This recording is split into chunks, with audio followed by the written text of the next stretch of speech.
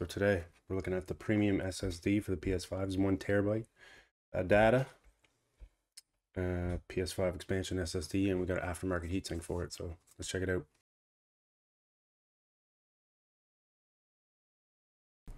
All right. So we've all seen the videos how to open the PS5, and we know where the SSD is. I'm not gonna waste your time with all that unboxing. I mean, you got the heatsink, a little tray. They give you quite a few of these, gel sticks. It's not like a paste. It's just like a sticky, conductive. So the actual Adata SSD does come with its own heatsink. I opted not to get it, not to use it rather, just because the other one was only like 13 or 15 bucks.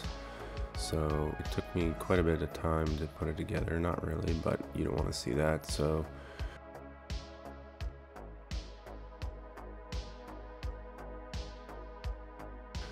we do have a video of the finished product here. It went together smooth, first go, no troubles. It's so nice, look at it. It's got lots of vents. I think it's pretty sweet. So next we're gonna shove her into PS5 and see how it looks, see how it works. So yeah, this one was 15 bucks on Amazon. So anyone can take out a screw. You take that screw out to get access to the expansion slot. So in there you got a couple numbers. All those do is dictate the length of the stick. No big deal. You got your attachment screw at the back there. And the biggest thing with that is there's a standoff in there, bushing standoff. You want to move that to the length of the SSD. So I just moved it over to the hole. See the bushing? Make sure you move that over.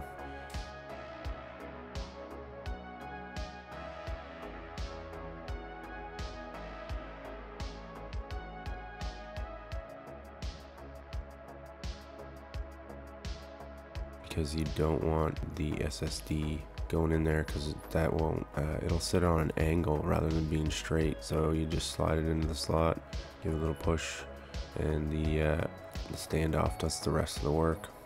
That way it stays square to the board. We're gonna jam the screw back in it. Not too tight now. She's just a baby. Look at that magic, looks wicked. And like the profile, clearance, everything is perfect with that heatsink, which I just went on based on reviews from other people, which was nice. So now we're gonna put the cover back on. There's no interference or binding or bulging or nothing. The thing fits wicked.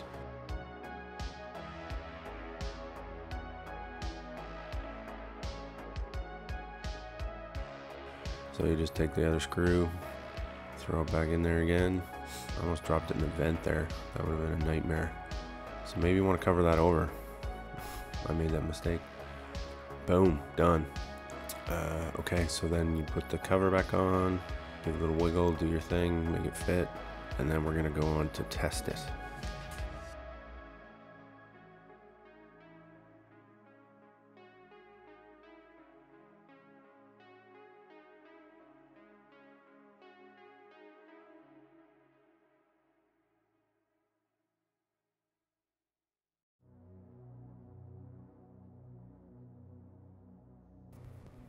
There it is.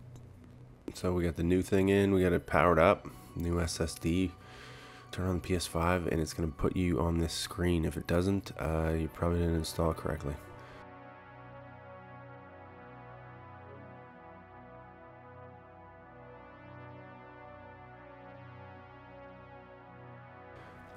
So we're gonna boot her up. She's gonna format, which is normal. It is now turning into the PS5, and look, boom, we have 6,256 megabytes a second read speed. That's wicked. So the box says up to 6,100, so it's even outperformed the box. That's so cool.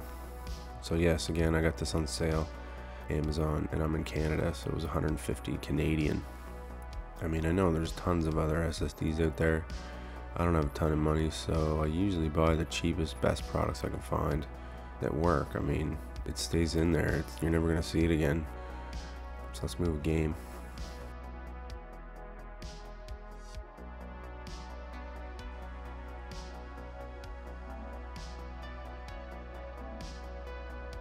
Storage, so, and also like when I go look, it actually tells me I have free space of 1.02 terabytes. So it's not one of those RAMs, whatever, memory wise, where it tells you you're only gonna get, say, 800 gigs. Like it is what it is. It's awesome. So let's move a game.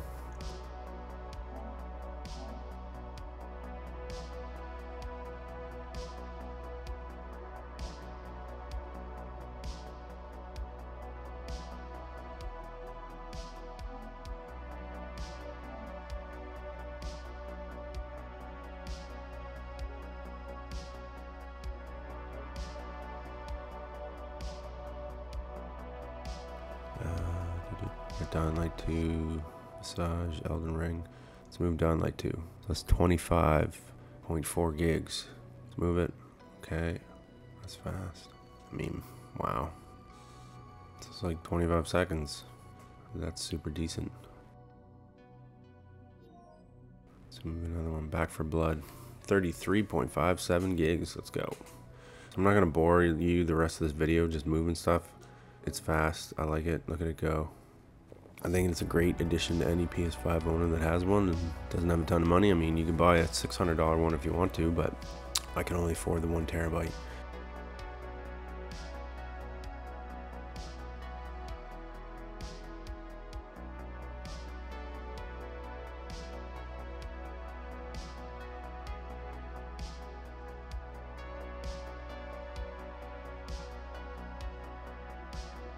I think the 2 terabyte version is $400.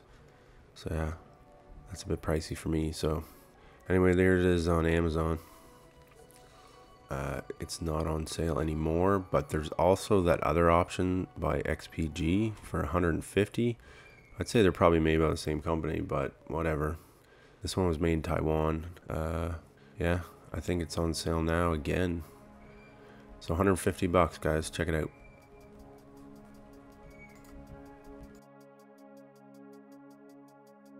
So is this bad boy worth it? Absolutely. You're hitting 6,200 megabytes a second with it. I got it for 150 bucks. No brainer. Thing works. Buy it, try for yourself. 5-year warranty. That's it. Wicked. Hey guys, Always Eating Gaming here. Don't forget to like the video, subscribe if you enjoy the content. I'm gonna try to be getting out more videos every week.